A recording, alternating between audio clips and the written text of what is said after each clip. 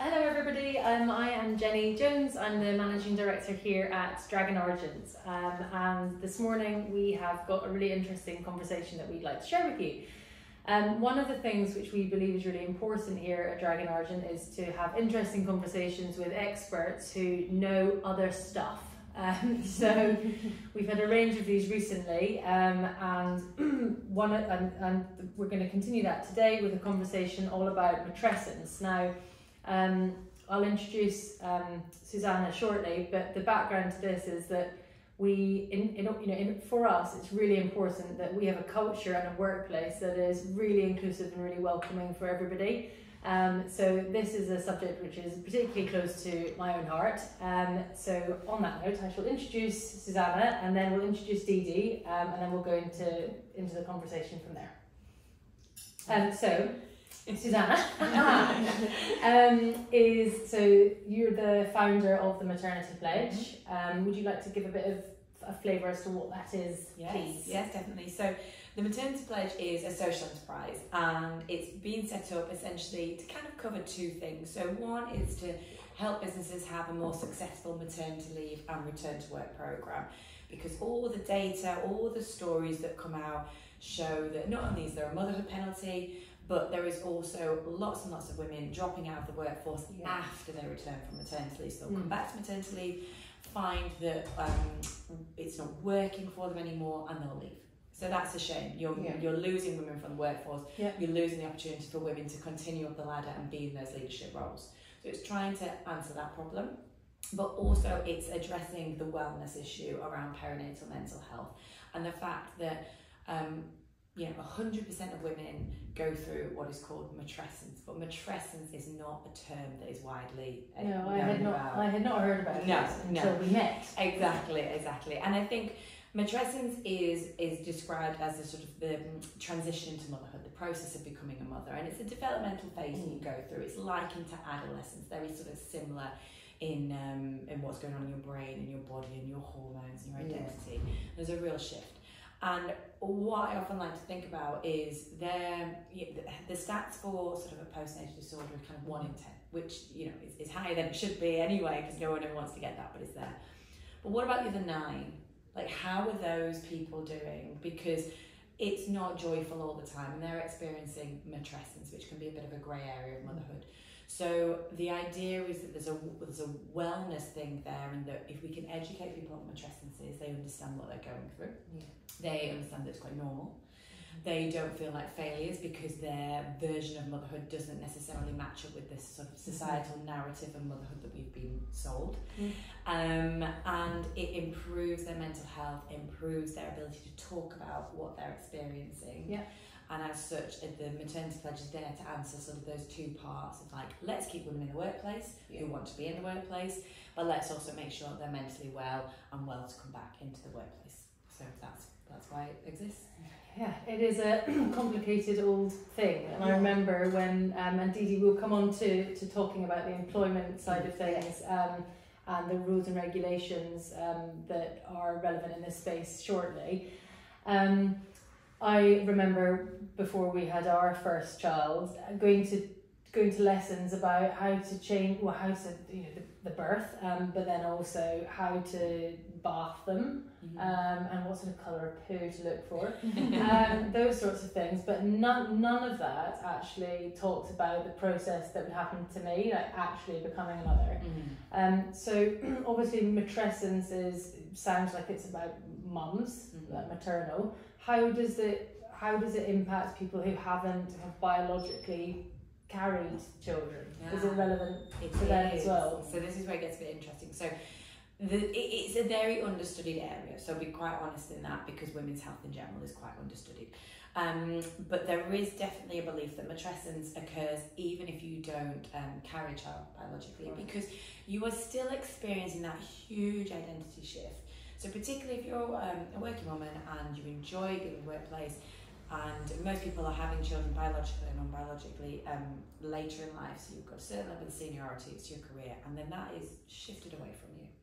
So you're experiencing that, you're experiencing your identity shift, you're experiencing the way you look at the world is different. the kind of environment they're going to inherit. I mean, I think more so now than mothers certainly would have felt beforehand, you know, what is this climate that they're going to be growing up in, from a technology perspective and from an environmental perspective. All of those things are happening. And what's quite interesting at the moment is there is this sort of emerging sort of neuroscience. So when you become a mother, biologically, there is neuroscience that says that your brain physically changes. Like it actually physically changes in a way that they didn't used to think happened. They thought it only happened in adolescence and then that's it, your brain for life. Right. And now they're realising that your brain is more malleable than that. Wow. And the idea of baby brain or mummy brain or whatever you want to call it is real. It does happen. You do lose bits of your brain, I'm sorry. That does happen. Like, sorry guys. But it is mainly, the whole point is that it's trying to trim away those kind of things that maybe don't matter as much, like the Spice Girls lyrics to Two Become One, which I think matter a lot, but you know, you get rid of that so that you can become more efficient and more flexible in recognising somebody else's, i.e. your baby's needs, and being able to look after them.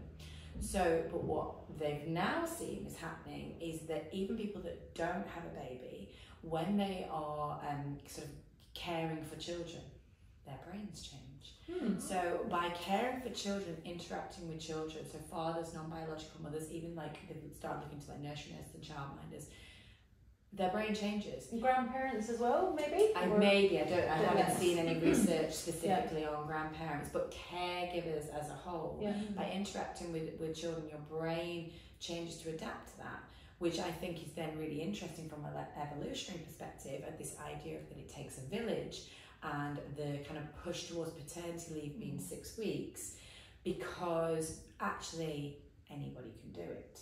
Your brain is going to adapt to care for this child. The idea of it being a sort of maternal instinct feels like maybe that's a bit of a myth. Perhaps we've been sold. And it's kind of interesting to say that, you know, people that go through adoption, through surrogacy, fathers and grandparents, they can care for children. It doesn't have to be the mother. And that's an interesting point. But it is, to kind of, I guess, slightly counteract that, mothers and I guess non-biological mothers as well, that go through matrescence, and that is quite a profound and life-changing experience. So, you know, it does work both ways, but I think it's important to kind of make that argument that, you know, fathers can care for children too. Yes, indeed. Really interesting. I didn't know that if you were not a mother that it actually changed your brain. I didn't know that at all. I had no idea. Yeah, well, there you go. Yeah. Science lesson. It's all the be sitting and playing and having all the chats and all the patience. It's that like the extra sort of patience that you learn when they're not putting their shoes on or brushing their teeth for the 10th time. Yes, and happy minutes game again. For example. So how does, when we think about, so I mean, I've had 2 children. They are 6 and 9, so I have had 2 pregnancies and was working both times. So I know that certainly from my perspective, it's, I mean, you get tired towards the end of the pregnancy. My feet swelled up, which was delightful. And it does become hard right at the end. I've had it hard at the end to concentrate, you know, right towards the end, because your brain is probably shifting. But, you know, what else through all your work have you seen, for those who haven't gone through it themselves, what is the impact of pregnancy on working mothers? I mean, it's big, it's huge, but it's not to say you can't do the work anymore. It just might mean that things need to be a little bit more flexible, to be aware of the fact that your brain and your body and your hormones, they're all kind of changing, and you're kind of getting ready for this sort of big shift in life, really. I mean, I think the concerning thing is that I think it's sort of 54,000 women are pushed out of work for being pregnant, for daring to procreate. Which I think is a concerning statistic, and I think there can be more that can be done to support women, but equally they're not fragile. You know, you can still work, you can still do things. It's just about having those kind of open conversations of what each individual person needs, because pregnancy, I mean, I don't know anything else apart from like pregnancy and childbirth that has a kind of longer list of sort of side effects, but those side effects don't happen to everybody. And your pregnancies will have been very different to my pregnancies, and what you needed will have been different to what I needed. So I think it's just making sure that you have those open lines of communication, so you can check in on physical and on mental health and say, what do you need, how can I help you, but also as a business, understanding how can the business still run effectively with you being part of it, and valuing your productivity, but be mindful that actually, as you say, as you start to get further and further into pregnancy, it is a big strain on your body. And I think it's recognising that and understanding that, particularly if you've not been through it yourself. You're not just getting larger, there's a lot of other things that might be. And I think in part of it, making sure that you have an environment where colleagues feel safe to share challenges is important, whatever the challenge may be. And then just having the time, the managers having the time and the space and the skills to ask the right questions and listen to the answers and provide the support that they need. So Didi, I'm going to bring you in here. So would you like to introduce yourself first, because I've got a related question which has just sparked in my head. So yes, my name is Didi and I'm an employment solicitor here at Dragon Argent, and so what I will probably touch on isn't as interesting as yours, because it's like the boring legal bit, if you like, but yeah, equally as important, I guess. So one of the things which Didi I'd like to ask is about the protected characteristics side of questioning in the recruitment or interview process, which is quite a specific question, but is one that we're talking about quite a lot ourselves. So we've in terms of hiring people who are pregnant or people who perhaps are of an age where pregnancy might be coming up, what is the legal advice about how to do that properly? So women in the UK can't be discriminated against because of the fact that they're pregnant, and that happens all the way from recruitment and into their employment. So if, for example, they were in an interview and the interviewer is asking them of like, you know, when are you expecting to maybe give birth or have a child, you need to be very careful the way that they're asking about it, because you don't want it to appear that you've not maybe given somebody a job because of the mere fact that they're pregnant, because it's direct discrimination essentially, and you've got to be very careful. So the 54,000 people that you mentioned that have been discriminated against, presumably in an instance where people don't know the right questions, whether inadvertently or kind of deliberately, they do discriminate against people. What would somebody in that position do? So in terms of the employee, like the candidate, for example, well, they could bring a claim for discrimination, and they can do that even if they're not an employee. So they could go to the tribunal and say, look, I've been discriminated against because I'm pregnant, or I was thinking of wanting to be pregnant, and potentially the cost to the business reputationally and then the actual cost for paying out for that sort of claim can be really high. Yeah, so making sure that the people who are interviewing and at every stage of conversations are aware of the sort of main facts of the Equality Act, for example, is something which is important, because that does cover maternity, but it also does cover race and other various other parts of discrimination. And what's really interesting is, even if a candidate wasn't pregnant, they would still be captured by the Equality Act, because that means that you've discriminated against them because maybe they're a woman who was thinking of being pregnant. So it would capture them either on the pregnancy side or for the fact of their sex. So back to the maternity pledge. What exactly is it? Please. Good question. So the maternity pledge, I was speaking to lots of women, and we naturally ended up talking about their maternity experience. And lots of women were telling me that their return to work hadn't been so great. And it wasn't sort of sensational stories that you read in the headlines or anything like that. It wasn't really anything to do with their pay or their length of leave. It was the fact that they didn't feel valued. And it was the fact that they didn't feel supported. And it was the fact that they didn't feel like they'd been well communicated with. But obviously all those things are really hard to put into a policy because they're not really tangible. So then what the maternity pledge is it's more like a framework. So it's 5 pillars that focus on communication, support and empathy. And the idea is that you kind of follow these 5 pillars, and therefore at all points through pregnancy, maternity leave and the return to work, you are showing those things, and you as the employer are leading the dialogue. So for example, one of the pillars of the pledge is to create a maternity leave and return to work action plan, of which there is a template within the pledge to use.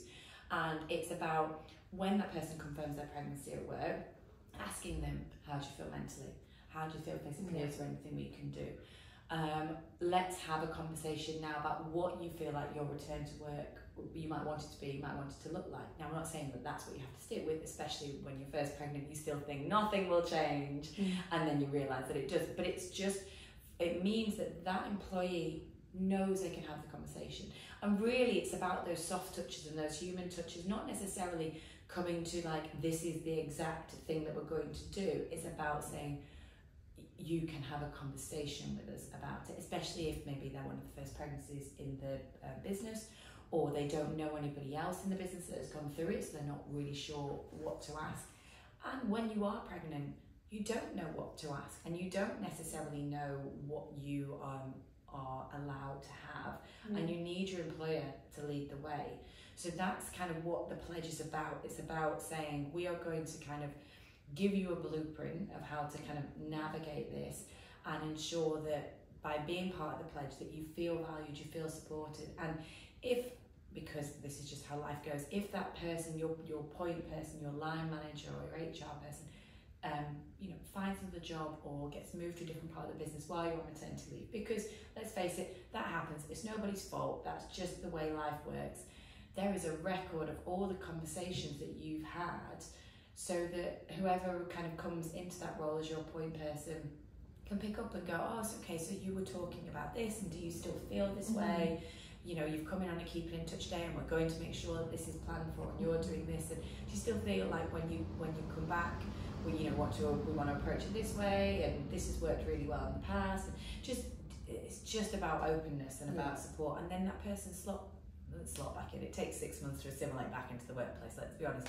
But they come back in feeling valued and they've been listened to all the way through the process. And actually, it's just the human touches, but they're so easily forgotten, and they're just not easy to write into a policy. And that's kind of what the pledge is there to do. Yeah, having templates and sort of structure for our managers is something which we work quite hard on, because I think it's really hard if you're a manager to know all the right things, to know what's expected of you, and to feel equipped to have all the conversations that you need to have as part of your role. So that was why we have signed up to your maternity pledge, because I love this. Just show it to the camera. This is the pad, the notebook that you get, and what's really helpful, what I found really useful with this and with the conversations that I've personally had with 2 colleagues of ours who have gone off on maternity, is just that it does give a structure to, it makes me remember the right questions to ask, and it prompts me in things I would have completely forgotten, and it gives ideas that I would never even have thought about. So I think that's really interesting, and I suppose that, I know that yesterday you were at an event yesterday, and were there any sort of insights that you had from that which would be worth sharing? What came up yesterday, I was at the Women in Work Summit yesterday, which was fascinating, and we had lots of amazing speakers, and one of the speakers did say what I'd found from my own research of speaking to women, that it was down to the particular manager they had as to how good their maternity leave was. Wow. So it's like a postcode lottery in some ways. Like, if you have a great manager who's really empathetic, probably been through it themselves, or had a partner that's been through it, or whatever the situation is, then you can end up with a really lovely maternity leave. If your pal that sits 2 seats over has a different manager who perhaps isn't as supportive, or not even that, just isn't as aware of what to say, or the right thing to say, or what to do, they might have a worse maternity leave and return to work and not feel supported, and they're sitting in the same office 2 seats away. So it's about giving some level of consistency as well, and just a prompt, like you say, a prompt for people. It doesn't have to be, in the HR department, it could be a line manager, just a prompt for them to know and to understand of what stage they're at, just making sure it's productive for everybody. Like a keeping in touch day, what's the point in doing a keeping in touch day unless it's going to be useful for everyone? You've probably got a really good brain coming back into the office, so why not use it rather than just having them sitting at a computer that's not really set up and people are going about their normal day, nothing's really been planned, because then that person comes in and feels like it's a bit of a waste of their time, and already, I'm not really valued here, I'm not really looking forward to coming back because they've not sorted anything out for me. So it's all those things, and they go through your head.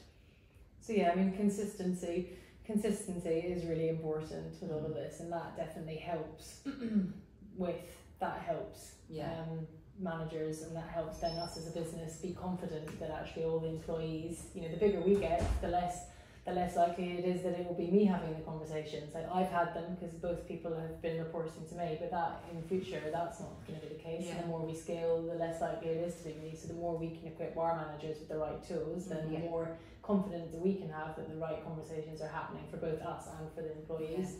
And absolutely, and also just from like a real kind of protection point of view, like what you were talking about with tribunals, it does give you a level of protection, because if you are following this, it would be very hard for someone, and I say this with zero legal knowledge, it allegedly feels very hard for someone to bring a case against you if you can say, oh, but we're part of the pledge and we've followed this template and we've given them this, and you know, what more could we have done?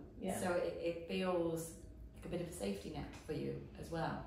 Well, it's a perfect segue. Didi, so talk to us please about the legal side of things. Like, what do I as an employer, what do I need to do? What do I need to know? What does the employee need to do? And so they need to notify their employer, and then at that point the employer needs to do a risk assessment to make sure that the working environment is still safe for them to work. So, for example, if you have someone who's doing heavy lifting, for example, you might have a reasonable adjustment now in place so that they don't need to do that anymore. Or if they travel in and they walk far from the station into work, you might want it so that they can work from home a little bit more, or maybe that they commute in times where it's not peak. So maybe you let them leave a little bit earlier and come into work a little bit later to avoid the hustle and bustle, for example, if you're working in a city.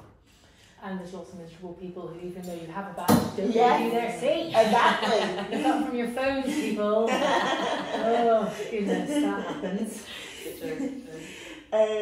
And then I think employers now start thinking about what's going to happen when it comes to maternity leave. During the time that someone's on maternity leave, so statutory maternity leave is 52 weeks, and it's split into two. So you've got your ordinary maternity leave, which is 26 weeks, and your additional, which is another 26 weeks, which is together with the 52 weeks. Oh, yes. And you don't necessarily get paid for all of it if an employer's only giving you statutory maternity pay. So statutory maternity pay is for 39 weeks, I think. And for the first 6 weeks, you get 90% of your wage. And then after that, it's what the government sets it at, which is something like £172 approximately. Or 90%, whichever's lower. And so what you do tend to find is that a lot of businesses may offer additional maternity pay, because, as you can imagine, if you're only going to get paid for 39 weeks and it's not the full wage, sometimes it does need a bit of topping up. And so when you look at other employers and kind of best practice across various industries, I mean, I know, Susannah, you're working with people in all sorts of different sectors, and same here. You know, some of our clients are tech, some of them are retail. There's a whole, you know, wide range of people that collectively we're talking to. What are the best policies, the best kind of employee benefits that you've seen in this space? Me? I mean, well, interestingly, Vodafone has got one of the best. Okay. Yeah. I don't know if I'm allowed to name it. Vodafone has got one of the best because it's very inclusive for fathers as well. Okay. So I think that is, although this is called the maternity pledge, and I do often speak about this, about how it benefits fathers as well, because it's important that, you know, that they read these packs, they fill out the postnatal forms with their partner, they understand what's going on. I'm not in a position to change policy. Yeah. So obviously right now the policy is 2 weeks. Lib Dem came out literally, you know, the other day saying that if they were voted in, they would make paternity leave 6 weeks. Okay. Vodafone, I think they have a 26 week. I hope that's right. Wow. I hope it's 26 weeks. Paternity, and which is amazing. Yeah. I mean, let's be honest. And they don't have to take it all at once. They can take like a chunk of it and then split it up and then take another chunk of it afterwards. Because I think certainly what is happening is fathers want to spend time with their children. There is research to say that if you connect with your child sort of early on, you will have a better relationship with them. It takes the pressure off the mother. You know, it must be incredibly hard to leave somebody after 2 weeks, leave your partner after 2 weeks. You might be struggling and you're off into the office, or even if you're hybrid working, like off working in the attic at home or something, and you know they're finding it hard. There's probably a lot of guilt involved with that. It's probably difficult to kind of deal with the financial side that traditionally, I mean, I'm talking generally, I'm talking heteronormal relationships. I know it is different for different people, but you know, you're now the other breadwinner, and you're facing your own kind of change of identity called patrescence, which is also quite transformative but not recognised enough. And if you can work somewhere that kind of recognises that as well, and we're kind of moving to a more sort of gender equality across the board, then that's going to help mothers and fathers, and it's going to again so feel like the load, I don't want to say burden of childcare because that just sounds awful, but you know, their childcare is hard and it is skewed towards the mother, and therefore also affects their career, affects their life, whereas fathers benefit from becoming fathers and are held up as kind of a bit of an ideal, and they earn more when they're a father, and women earn less when they're a mother, and it's frustrating. Yes. But yeah, there are some companies that are doing amazing things, and look, if people can offer enhanced pay, that's fantastic. But I would actually argue that the human side of things goes a long way. Yeah, I think, I mean, certainly, one of the, looking at the benefits that we have is something that's really important to me, and it's something we do a review every 6 months of all of the benefits that we offer to all of our employees to make sure that they're useful, and to listen to people and ask what other things that they would like and to see what's viable, what's not. And I think from a maternity and paternity perspective, we do offer enhanced, which we're really proud of actually, because we are still pretty small, and we do think that the extra amount that employees will get as a result will really help when the statutory is pretty low. So Didi, from your point of view, so there's obviously the statutory paternity, statutory maternity, then there's shared parental leave, which is a whole different kettle of fish, and there's also parental leave. Now this is the parental leave, so I'll ask you to just give a quick summary of the first two in a second. The parental leave is an interesting one because that's something which I think I'm going to start using. I didn't actually know about until recently. It's that until your child is 18, every year you can have 1 week. It is unpaid, so it's not really that. I mean, it's no different to just having unpaid leave, but there is an ability for every parent to have 1 week off until the child is 18, which is helpful because obviously school holidays are ludicrously out of whack with the number of holidays that you get when you work. And so, can you just quickly summarize? So you've talked about this. You've talked about the maternity. Is that the same with statutory paternity? No, so statutory paternity leave is only 2 weeks, if I remember correctly, and that's what they are pushing for, which we've touched on before, to have for longer, and that's only for it tends to be for dads basically. And then shared parental leave is the option for both parents or both caregivers, primary and secondary, to actually share maternity leave, because as you know, a woman tends to get more, and so it has the option of a father of a child, for example, being able to share that maternity leave. So it's quite good. Yeah, I mean we're kind of we're definitely behind some other countries, but we're also ahead of others. Yeah. I guess. Yeah. Okay, so we'll just wait and see how this all evolves. Obviously, as much as we would like to be in charge and writing the policies, unfortunately, Exactly. not quite able to do that. No, we'll see what the next government gives us. Yes.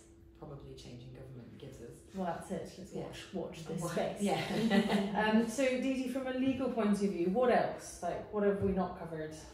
I think something that we've not covered is the fact that women actually have the right to take antenatal, time off for antenatal care. Okay. And that's great, obviously, because that's something that you need to prep for having a baby. And I think it ties in quite nicely, actually, with matrescence, actually, because you need to prep for the fact that you're about to have this child in your life. Yeah.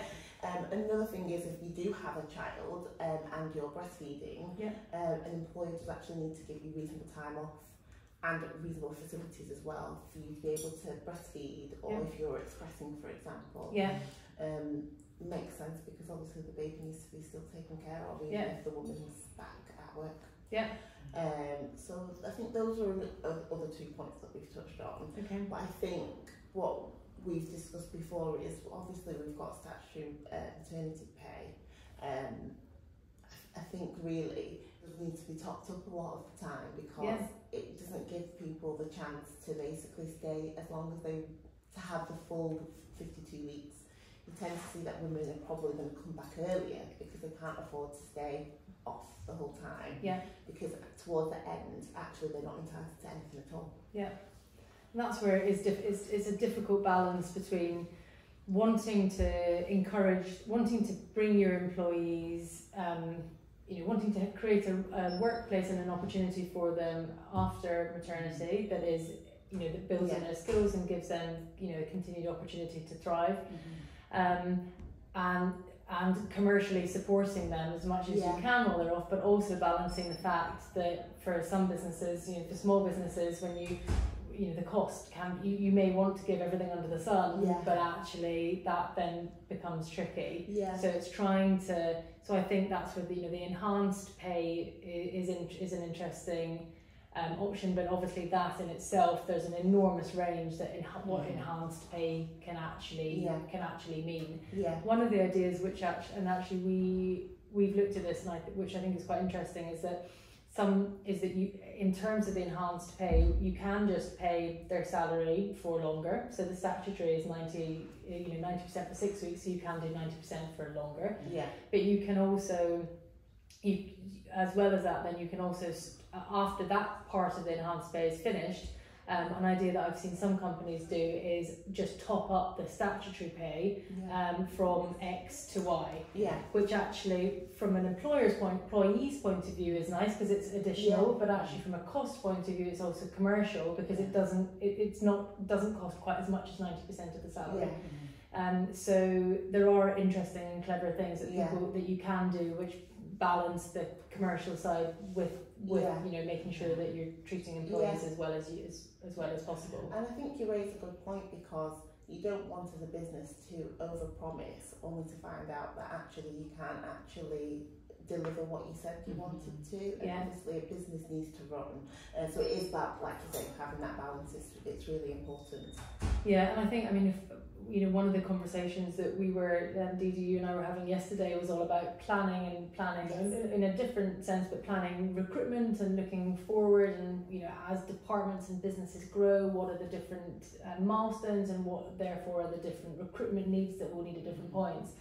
It's actually the same sort of planning is also kind of relevant across the piece, really, because the more that from a retention point of view, the sooner, with employees telling us as soon as possible when they're pregnant, it's really helpful, because then it enables you to properly succession plan, and it enables you to then get their cover in place in plenty time to make sure that the handover is really as stress-free as possible, because you can never tell quite when little babies wants to make an appearance into the world.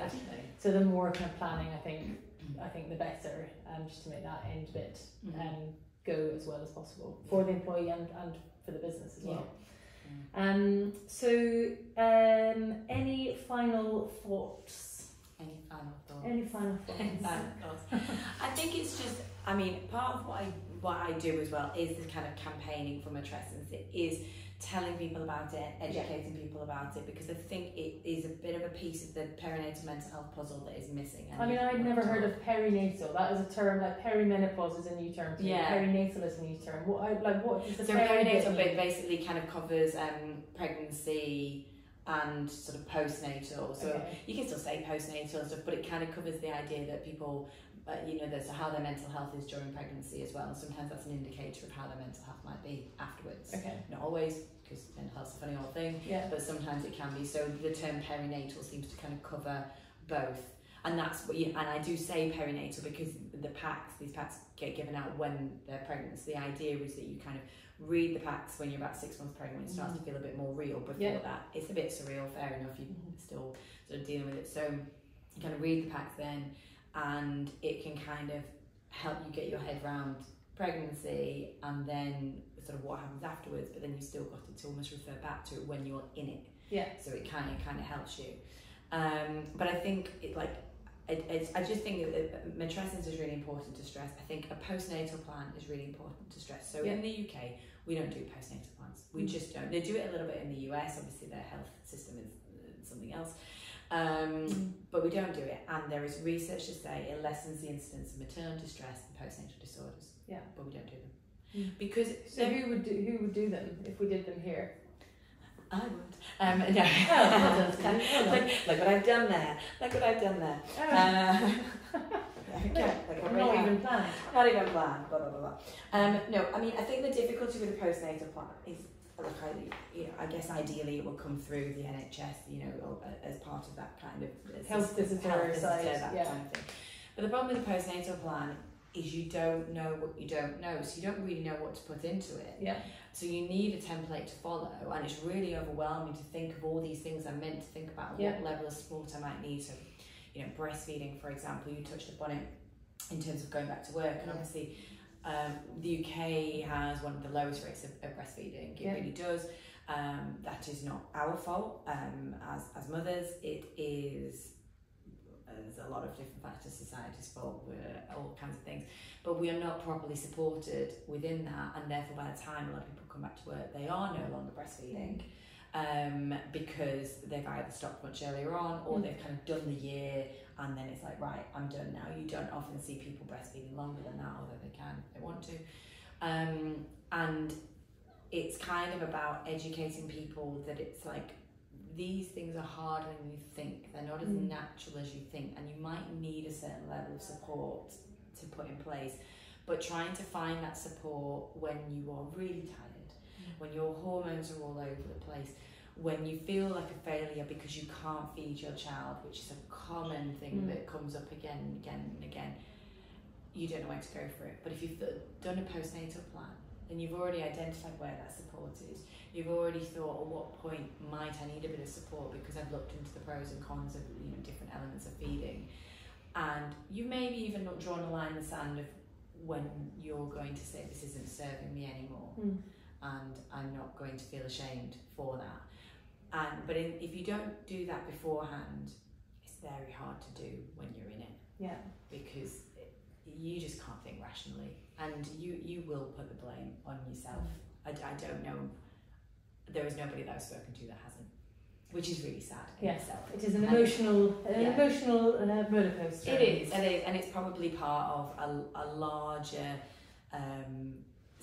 systemic life of being a woman and a mother in modern days. But that's why I think things like this are really useful, because they just prompt you. They give you something, the structure to use, and they can prompt you to use it. People will find parts of it useful and more useful than others. But that's the same with everything. But I think just having something there will, can only help. Didi, any final thoughts from you? I think something that we've probably not touched on is that the legislation does. I know we've had some statistics that aren't so positive, but I think you can see the legislation has tried to help in the sense of, if you take maternity leave, well, normal maternity leave, you are entitled to come back to your same job. And if you take additional maternity leave, though you might not be able to come back to the very same job, you can come back to a similar one. You've got the right to that.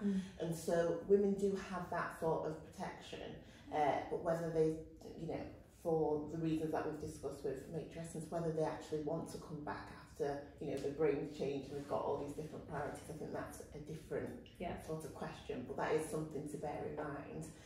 And people have the right to make a flexible working request. So if after they've come back to work and think, actually this working pattern doesn't quite work for me, they could be eligible to make a flexible working request to their employer and just say, actually, can I either work different hours, work a different routine, or work from home, for example, or in a different location. So that's something to bear in mind, that women still have those rights as well. And so in that last instance, so last question, in that last instance, what are the obligations on the employer? So for somebody who does come back and they do make a flexible working request, what are the kind of legal requirements for the employer's perspective? So an employer, they have to consider it. They can't just say no. They actually have to look at the business, see what the request is, and see, can we reasonably accommodate this, balancing it against our business requirements.